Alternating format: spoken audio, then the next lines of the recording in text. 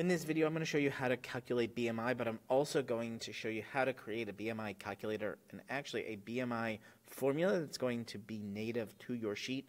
We're going to go into a little bit of AppScript at the end, but let me show you the formula we're going to start to use. We have a weight in pounds, height in inches, and our formula is going to be 703 times, we're going to take the weight and we're going to divide it by, in parentheses, the height squared. And there we get our BMI. We're going to do a couple things to this to make sure that we have a nice number. We're going to format this number. We are going to format it as a number, and we can actually get it down to just a single number. We can probably add a couple of decimal points if we want, and there's like a nice BMI number.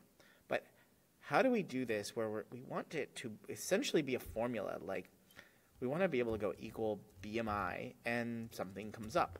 How will we do this? We'll go up to extensions, AppScript. And in AppScript, we can create a formula. We're going to call our function BMI. We're going to take in a weight and a height. And then we're going to return BMI. Well, we have to actually calculate that as well, so we'll go variable BMI equals, we'll take in the weight.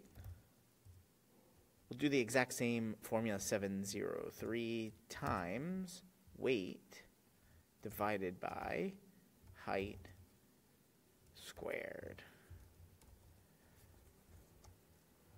And let's save this, and let's see if this works. Are we going to get the same number? Equals BMI,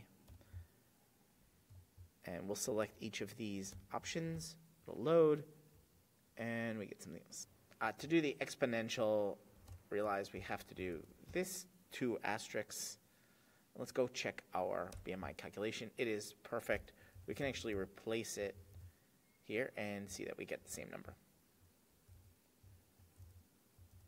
Do we get the same number? There we go.